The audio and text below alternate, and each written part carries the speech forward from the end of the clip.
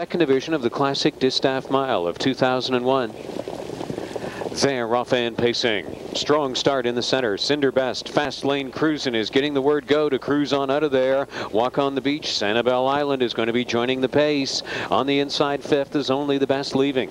Then it's back to Holding Court, and Ramelette Hanover is trailing into the first turn. Cinder Best has hit the front. Fast lane cruising up on the outside. Walk on the beach settled away in third. Sanibel Island took off the speed and lays to the inside in fourth. 2 lengths up on Only the Best from fifth. Holding Court and trailing the field, Ramelette Hanover in 26 and 3. Cinder Best is the best of lengths. Fast lane cruising considers coming out from second. Sanibel Island quickly up on the move from fourth. There goes Sanibel Island on the outside. Warrington has her in top stride now. Cinder Best isn't going to race her. Waples grabs on into the handholds, and Sanibel Island sweeping up fourth to first on the way to the half. 3 mares back is Fast Lane Cruisin'. Walk on the Beach tips up from fourth. Only the Best moves out from fifth. And then it's back to Ramelette Hanover and Holding Court on the outside. 55 and 3 was the half. Sanibel Island is the leader into the final 3/8 of this mile. Walk on the Beach is drawing ever closer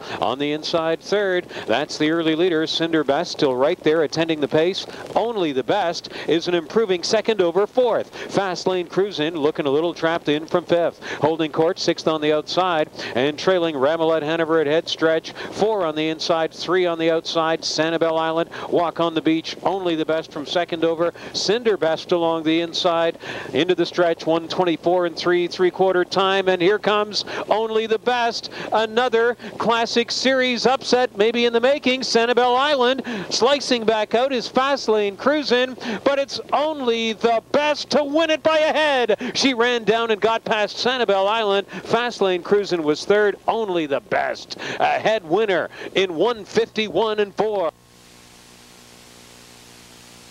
Familiar combination scoring here in the second division tonight of the Classic Distaff. Christoforou and Vardy with Only the Best.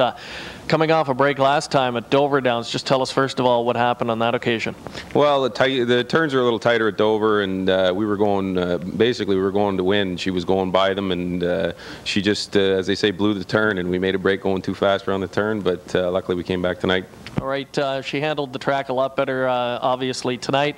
Turning for home looked like she was going to explode off cover, go to an easy win, but it was still a hard-fought one. Yeah, well, 27 and 1 last quarter they came, and she's coming from second over, so she's got to come 26 and 4, 26 and 3, and you know, she just fights right to the end. She's not the soundest filly in the world, but she's got the biggest heart, so I love her. Just getting a look at it there on the monitor, and you had a horse on each side of you coming to the end. She really did have to dig in. Just talk to the 2 horses you beat. Of course, the great Sanibel Island. She never quits. No, she just hung in there, you know, as tough as she always does. And, you know, I had to give everything, you know, from my mare to get by him. And, you know, we were just lucky to get there. All right, Chris, congratulations. Thank you.